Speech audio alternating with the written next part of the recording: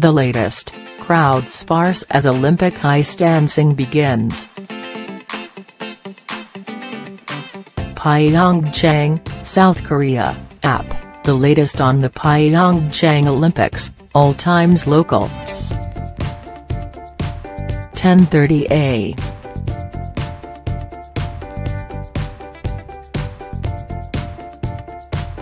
Gangneung Ice Center has been pretty much filled for most of figure skating, one of the premier events of the Winter Olympics. Not Monday morning, Sunday evening US time, though.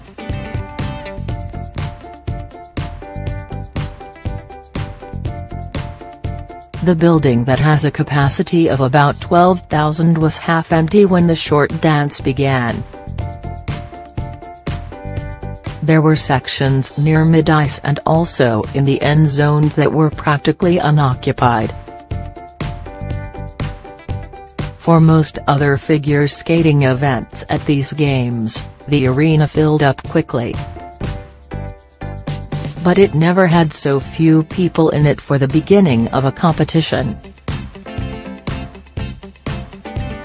The top ice dance couples are not scheduled to perform until deep into the 24 duo short dance.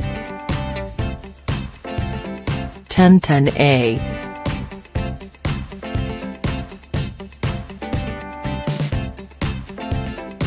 Ice dancing is underway at the Olympic Games with two-time medalists Tessa Virtue and Scott Moira of Canada and Francis Gabriella Papadakis and Guillaume Cizerin the heavy favourites to win gold.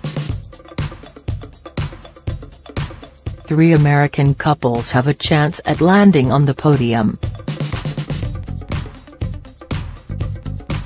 Maya and Alex Shibutani, the siblings who helped the U.S. win Team Bronze, are making their second Olympic appearance. They were joined by Madison Hubble and Zachary Donahue, the reigning national champs, and Madison Chock and Evan Bates, the latter of whom is competing in his third Olympics. The short dance is Monday South Korea time, to be broadcast Sunday night in the U.S. with the free dance wrapping up the competition Tuesday.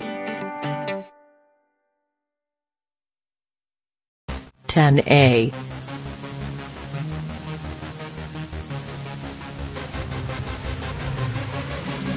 After a one-day break, Olympic figure skating resumes with the ice dancing short program. A strong performance from Tessa Virtue and Scott Moira helped Canada win gold in the team competition, but Gabriella Papadakis and Guillaume Cizerin of France and American siblings Maya and Alex Shibutani could provide serious competition. Medals are up for grabs in just three events Monday: men's 500-meter speed skating, men's large hill team ski jumping, and men's two-man bobsled. In the women's hockey semi-finals, the Americans play Finland, while defending champion Canada faces Russia.